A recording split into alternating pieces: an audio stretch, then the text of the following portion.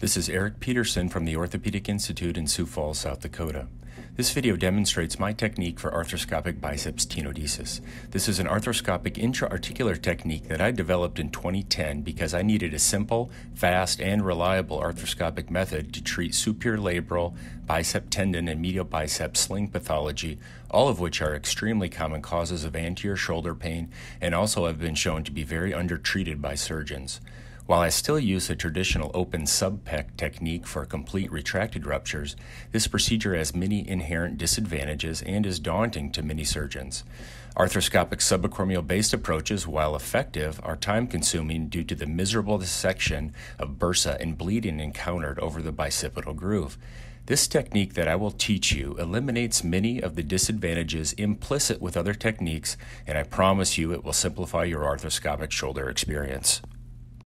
So here we are, lateral position, right shoulder. This is a 47-year-old woman that actually had an injury about 8 months ago. She took a fall and had a non-displaced greater tuberosity fracture.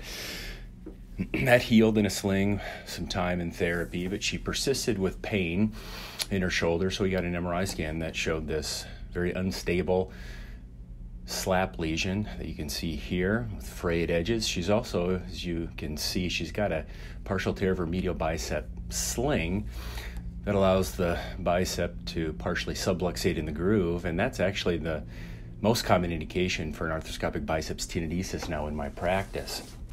So in my practice, slap lesion in a 47-year-old with or without the bicep sling tear is a biceps tenodesis all day long. Reason is I can get them moving quicker, I can get them to therapy quicker, and ultimately they have less stiffness, better function, and clinical results are just better with the biceps tenodesis. So here I am making my portal for the bicep tenodesis. This is an anterosuperior lateral portal, just off the anterolateral border of the acromion. Take care to get this spinal needle perpendicular to the groove. Now here's the most important part of the whole procedure. This is an 11-blade scalpel cutting down alongside my spinal needle. I'll incise the rotator interval proximally and then flip the blade, and now I'm distally. I'm going to go through very, very superficially, just cutting through the transverse humeral ligament, and I'm going to do a far distal release, and this is key to making this procedure easy and doable. I bring a coker in, and I'm going to grasp the biceps, and this is also marking my fixation point so I know where the anatomic tension is. Release or tenotomize the bicep.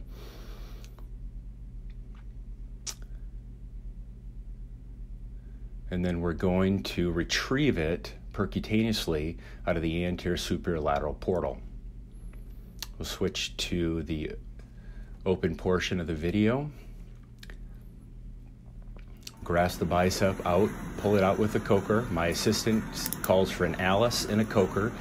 He uses the Alice over top of my coker and uses his coker to depress the skin.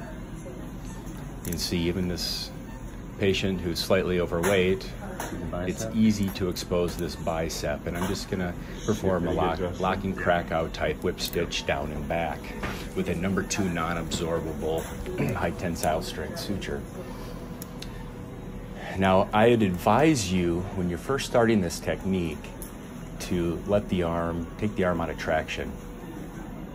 This arm is in traction. That's because I got a really good PA and he's good at delivering this bicep for me. But as you're learning this, do yourself a favor, take the arm out of traction. You'll find that you can get incredible excursion out of that bicep tendon percutaneously out of this if you do that extensile release of the transverse humeral ligament. That's one of the things that cynics will say regarding an arthroscopic technique versus an open subpec is that you're not able to visualize distal enough in the bicep groove and pick up distal bicep and groove pathology. But without traction and a good release, I can easily get 5 centimeters of visualization of the bicep tendon. And in somebody older with degenerative partial tearing that extends down the groove, I can easily perform a debridement or do extended whip stitching further down the bicep groove. So I'm just going to tension the sutures now.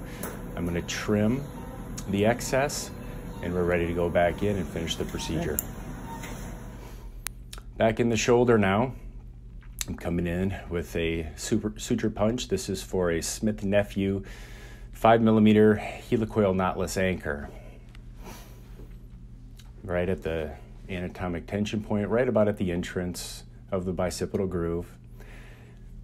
This is actually the hardest bone in the shoulder, and this is a screw-in anchor, so I'm going to just tap it.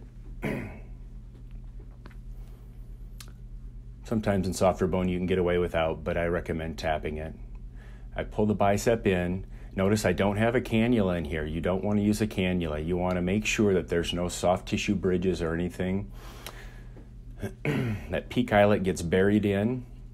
You'll notice this looks like a Arthrex swivel lock, but this is Smith-Nephew's new helicoil knotless anchor. Two differences that it has is right now I've tensioned the sutures, and there's an internal locking mechanism that locks these sutures in the tip of that peak eyelet. So the second mode of fixation then, other than the sutures in the peak eyelet, is the interference fixation of the anchor in the bone tunnel. Screwing in the anchor to finish fixation. The other thing I like about this anchor is you can notice that it was an open architecture design, so I get very good biologic marrow venting that can assist in healing. To complete the fixation, I'm just going to tie several alternating half hitches to give me one more fixation point to prevent suture slippage.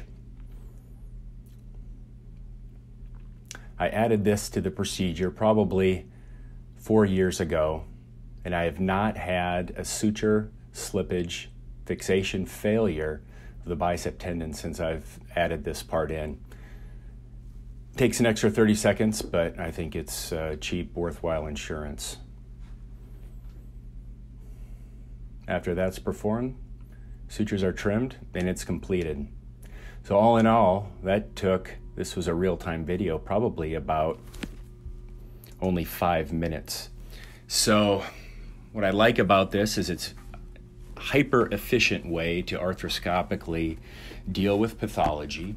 Cynics will say that you need to bury the bicep tendon into the bone and fixate the tendon directly into the bone with an interference screw.